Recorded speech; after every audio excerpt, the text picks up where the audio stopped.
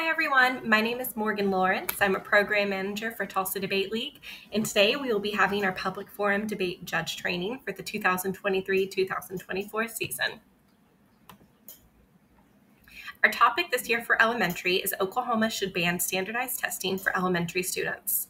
The affirmative team will argue that Oklahoma should ban standardized testing for elementary students, and the negative team will argue that Oklahoma should not ban standardized testing for elementary students.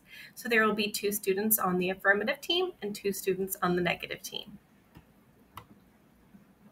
Job number 1 is to keep the trains running on time. Now, here is the schedule and the structure for an elementary round. You'll see we start with the 1AC, the first affirmative constructive, which is a pre-written speech that will introduce arguments for the resolution. The first speaker from the affirmative team has 4 minutes to get this done, followed by a cross-examination. Now, I'd like to note that all of our cross-examinations in elementary are what is considered open, which means that both members of a team can ask both members of the other team a question. We do this just to make things more equitable, to make it a little easier if kids are really struggling. We're just happy that they're here and doing something that challenges them.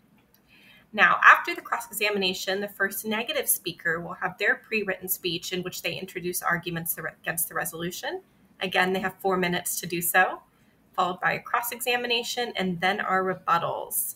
Most of these rebuttals will be written on the spot. You will see a couple that are primarily pre-written.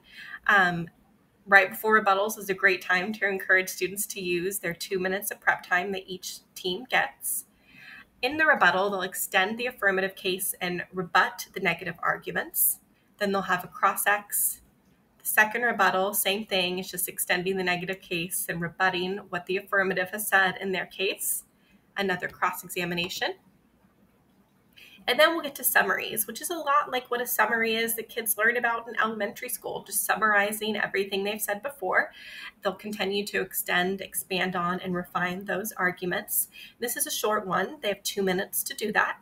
The negative will have their turn at the summary, and then the focus, which is really just a honed-in version of that summary where they're defending their case and focusing on 2 to 3 of the most important issues, most important points that they've made. And like I said before, each team has 2 minutes of prep time. Encourage them to take that. Prep time is gold. Job number 2, the ballot. Now, your role as a judge is to give the round your full attention. Please silence your cell phone before beginning the round. You're obviously welcome to keep time on your phones. I know most of us do. Just please don't take any personal calls during the duration of the rounds. They're fairly short, and you'll be able to deal with any emergencies or anything that come up right after the round is over. Make sure the round stays on schedule by starting on time and keeping accurate time for speeches, cross-ex, and prep time. So when you enter your room, have the students enter, give them just a minute or so to get their bearings together, and then ask if everyone's ready to begin. And that'll keep things going on time.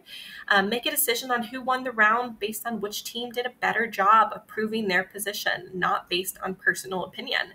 So whoever convinced you that they won, that should be the winner. Provide each team with constructive feedback after the round. We like to keep this very brief in order to keep our tournaments going on time. At this level, if you can just say that everyone did a great job, that you were impressed, saw some good things, that would be awesome. And then put the rest of your feedback on that ballot.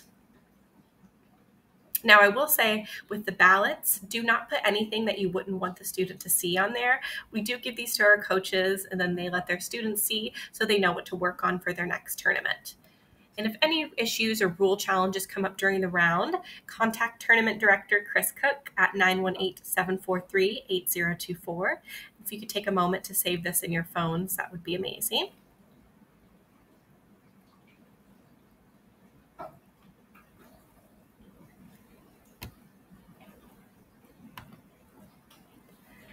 Ballot expectations. When you arrive, check in at the ballot table with me to see if you have a ballot assigned to you. If you do have a ballot assigned, pick it up and head to your room in a timely manner so rounds can start on time. And yes, you do have time to go to the restroom first. I do get asked that a lot. If you do not have a ballot assigned, just stay close to the ballot table.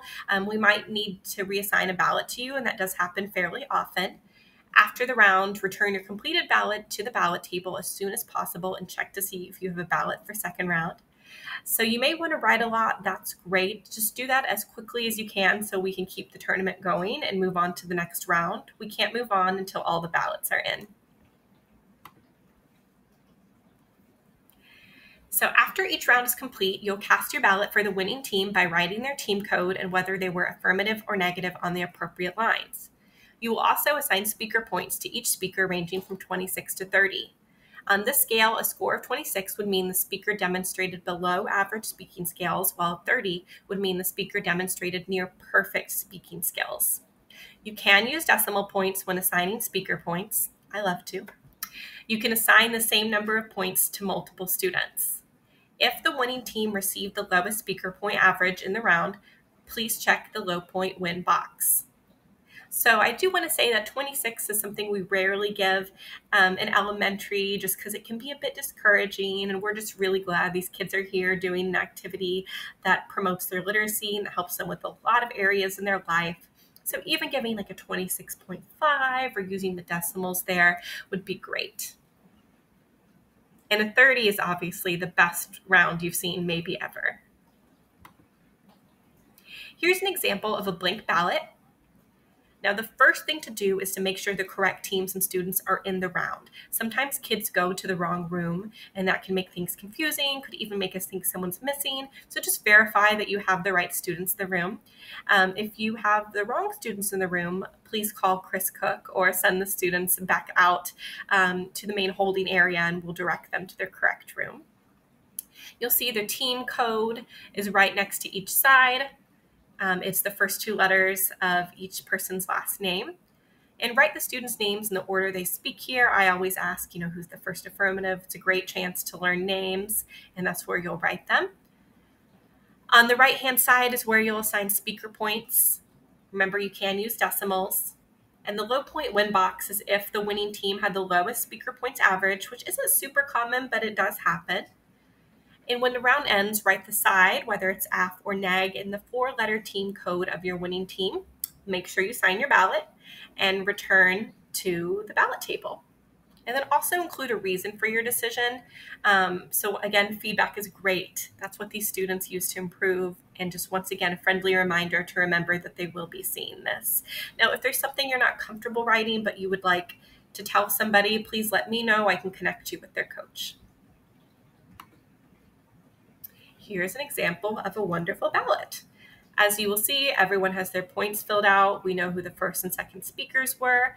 We have a winner declared on the affirmative side and a signature with some great feedback for each competitor. This is a bad ballot. They didn't declare a winner. They didn't give anyone points. We know the negative one, but we're not sure how many points they had. Can't really read the signature, and there's no comment or reason for decision. It just says oral, which takes up time and gets the tournament off track. So we do want to have written feedback instead of giving it in person. And of course, our points and the speaker, a winner needs to be declared. Lots needs to be filled out here. Job number 3 is be kind. Now, I want to go back to be kind for a moment. Please remember the reason these kids are here, the reason that you are here. TDL is all about kindness, all about allowing and providing a safe space for these students. So just show up with a smile. Smile goes a long way, and we'll really appreciate that. Now, in the unlikely event of an emergency, TDL will contact coaches and judges by text with instructions using either talking points or a remind text system. If you have an emergency in your round, please contact Chris at the number that we all put in our phones earlier, 918-743-8024. If there is an intruder, please lock the doors, move away from doors and windows, and await instructions. If there's a tornado, follow instructions posted in the classroom, which should be on the wall, and or instructions from TDL. If there's a fire, follow instructions posted in classrooms and or provided by TDL.